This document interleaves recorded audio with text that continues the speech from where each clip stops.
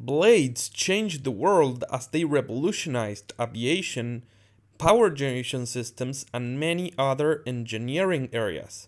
Due to mechanical reasons, they are twisted in a very peculiar way. But before explaining the why, it's important to understand how do they actually create thrust when powered by an engine. When the blades rotate, a force is applied to the surrounding fluid.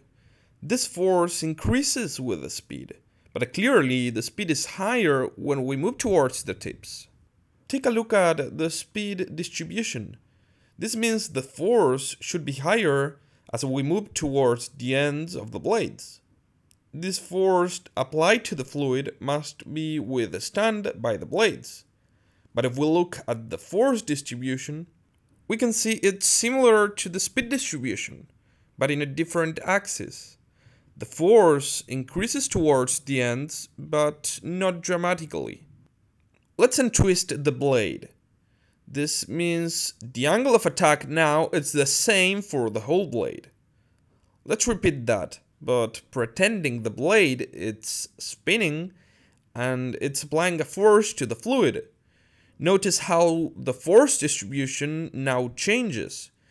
It increases dramatically towards the ends.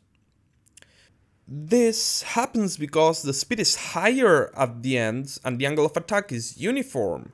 We must reduce the angle of attack at the ends of the blades in order to compensate the speed increment. Having a non-uniform force distribution along the blade will generate a huge stress on the whole structure and will end up bending or breaking it. Notice how the blade would bend if we had this force distribution. It's bending because we are untwisting it.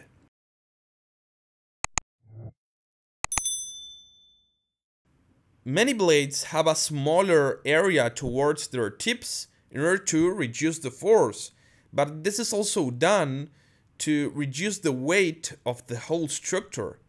This design can be found in ships, airplanes, helicopters, and many other kinds of machines. Remember to hit the like button and subscribe for more animations.